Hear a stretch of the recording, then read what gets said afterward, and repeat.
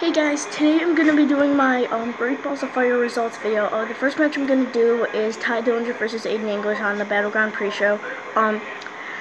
Aiden English shockingly defeated Dillinger. Next I'm going to do Jinder Mahal versus Randy Orton in a Punjabi prison match for the WWE Championship.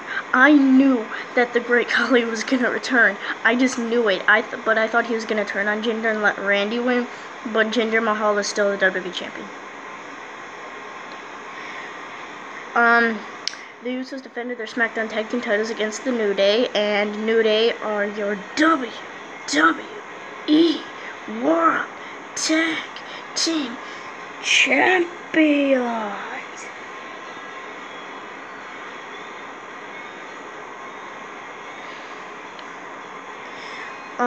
John Cena defeated Rusev in a flag match.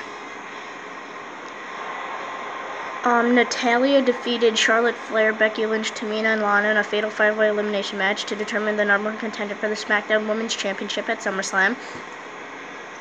Shinsuke Nakamura defeated Baron Corbin via disqualification. Not by pinfall or submission, by disqualification. Kevin Owens shockingly defeated AJ Styles. I don't even know how he won that. But Kevin Owens is the new United States champion, I guess, so... and Sami Zayn